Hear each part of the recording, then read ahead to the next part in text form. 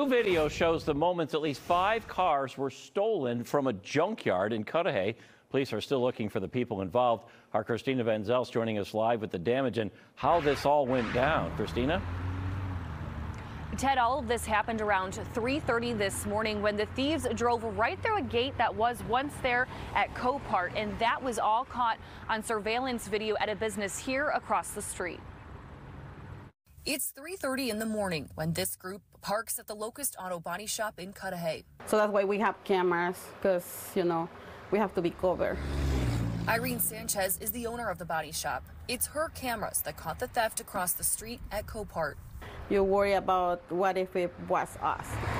Copart auctions used cars. Here you see people climbing over and under the lot's fence. After an hour passes, a truck slams through the gate, followed by 4 cars.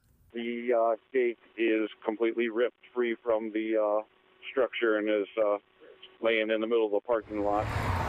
Cudahy police say they were called to Whitnall Avenue for the theft.